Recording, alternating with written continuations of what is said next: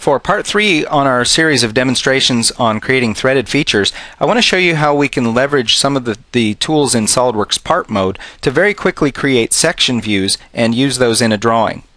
Here we have our threaded part, and a lot of times it's common for us to want to look at a section view.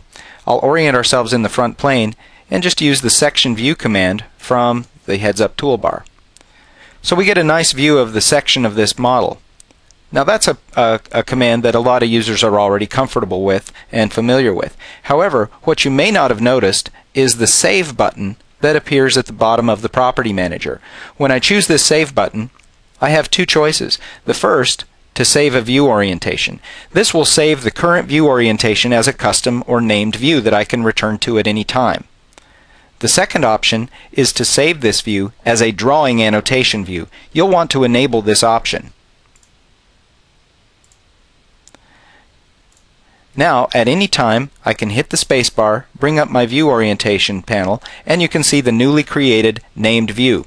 SOLIDWORKS returns me to that view orientation and places me in section view mode. So a very convenient way to store section views of my model.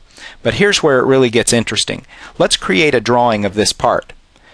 Using the Make Drawing from Part command and specifying my desired template, in my new drawing, you'll now see that I have named views for the section view.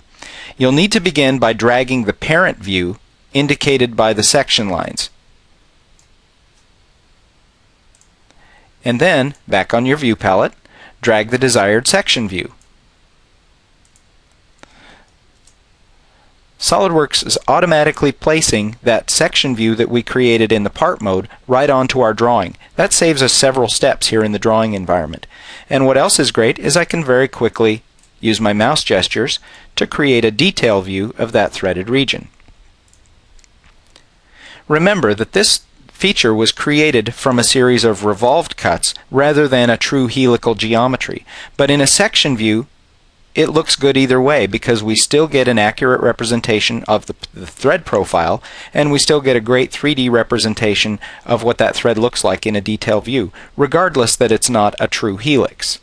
So this is a great way that we can leverage the section view from the part model to very quickly create our 2D drawings with section and detail views in tow.